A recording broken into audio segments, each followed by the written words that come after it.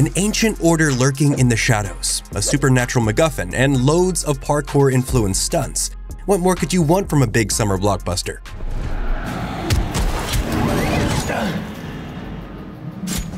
When it was initially announced, Assassin's Creed sounded great. With star Michael Fassbender pulling together an A-list production, nothing could go wrong. You did well, Cal.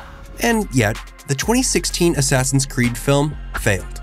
Despite the fact that the game had been released only 4 years prior in October of 2011, Sony Pictures signed a deal to partner up on the rights to the franchise from the newly formed Ubisoft Motion Pictures wing of the behemoth gaming company. In July of the next year, it was announced that Michael Fassbender, star of X-Men and the Alien prequels, would join the project as star and co-producer. And yet, the project would flounder for a few years. Initially, Fassbender's considerable heat seemed like enough to push the film project through. One thing was certain for everyone involved. The project they were working on was sure to be a franchise starter, if they could get it onto the screen. Today, there are 12 Assassin's Creed games. With Assassin's Creed Valhalla pulling in $1 billion alone, everyone knew that this project could be a cash cow. There was only one problem: the complexity of the games. This wasn't something like Mortal Kombat or Super Mario Bros. This game series might have started out life as an attempt at making a Prince of Persia spin-off, but it had developed into something much more. How could they respect everything that had come before, but still make something that was digestible to the average moviegoer? The answer to this question would be the big swing that would ultimately doom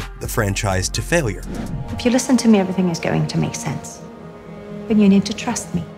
After multiple rounds of development, it was finally Macbeth director Justin Kurzel's involvement that pushed the film into green light territory. The story would follow Callum Lynch, a new character not appearing in any of the games, who was the great-great descendant of a man named Aguilar, a member of a secretive order known only as the Assassins. At one point in the distant past, the Assassins were in possession of a device known as the Apple of Eden, a piece of technology that can rob anyone of their free will. The film follows Cal as he is captured by a company named Abstergo and conscripted into using a device called the Animus in order to relive memories of his ancestors to discover the true resting place of the Apple. This story, the characters, and the overarching direction of the film franchise is not an adaptation of any of the games directly. Amar Azaziah, the head of Assassin's Creed content at Ubisoft, had to issue a public statement to clarify this point. He posted on Twitter, "This is a brand new story with new characters set in our universe." Could this be a bold new move? Could this be an interesting development in the way transmedia properties handle adaptations? Possibly. There's only one problem. It was awful. Assassin's Creed, the film, feels like an extended prologue of a video game. A $125 million 2-hour prologue. The film opens with Callum Lynch witnessing his mother's death, and then ultimately being blamed for her murder. 30 years later, he wakes up in a facility run by the previously mentioned Abstergo. He's introduced to a scientist named Sophia Riken, who explains to him that he needs to use the Animus to obtain the Apple of Eden. Aguilar was the last person known to have had it in his possession. We need you to find out where he hid it. After Cal meets multiple other people who are purportedly descendants of assassins, she pitches him the idea of helping her find this piece of technology in order to quell violence and anger across mankind. And here's where everything gets bumpy. Cal, as a protagonist, is less than enthralling. Stay in sync with him or it could be dangerous. And I'm crazy for loving you.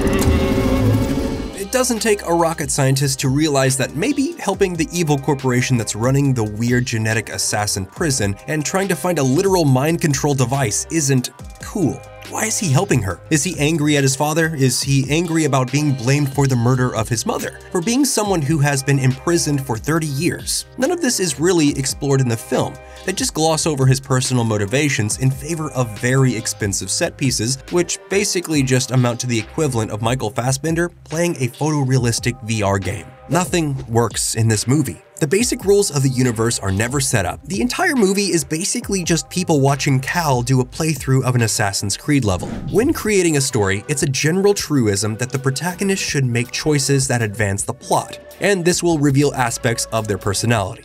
In Assassin's Creed, the whole film, our protagonist is a henchman for the villains. The film is so poorly structured that it just stops at the 2-hour mark. There's no massive showdown, no big confrontation. The movie just stops after Cal and his fellow assassins escape from the Abstergo facility. He has a minor conversation with a remorseful Sophia Riken and then wrestles the apple away from the clutches of Professor Riken after killing him, and then disappears into the night. It's a clumsy, messy stumble of a film.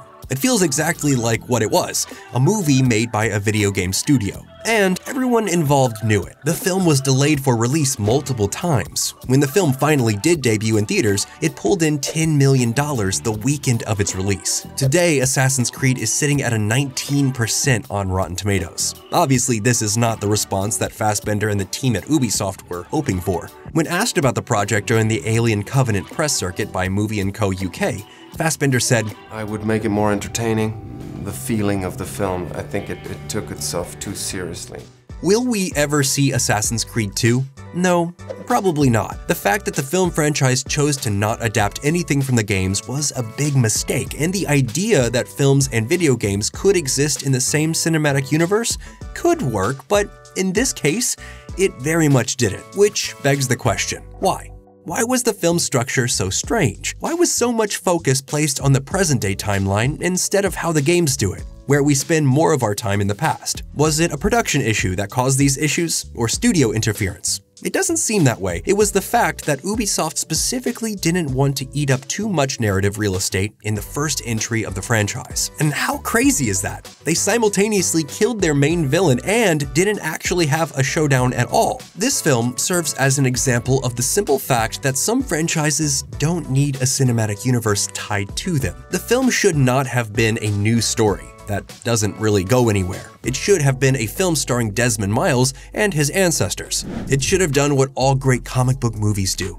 They take the source material, choose the best aspects of it, and then generate a fully fleshed out singular film. Iron Man 1 is a perfect example. It's a great standalone story that's based on some of the most iconic stories ever created about Tony Stark. Look at the difference between the original Terminator, which was just a single story, and Terminator Dark Fate. Dark Fate had a writer's room behind it and was desperately attempting to launch a new franchise, instead of just focusing on telling one good clean narrative. Assassin's Creed never had that chance because it was never an auteur-driven piece. It was never going to be a single film that could tell a story with a beginning, middle, and end. Why? Because having an end scares companies. They want to be able to milk these properties for years to come. You'd think having the video game company involved in the making of the adaptation would be a good thing, but you'd be wrong. Their priorities muddied the waters and forced the film to turn out compromised. From day one, Assassin's Creed was going to be a film made by a video game company. And that's why Assassin's Creed failed. Well, that's all we have for today's episode. What do you think? Will we get a new Assassin's Creed film soon? Or maybe a TV show? Let us know down in the comments below, and as always, please be sure to like and subscribe to Nerdstalgic for more videos just like this one.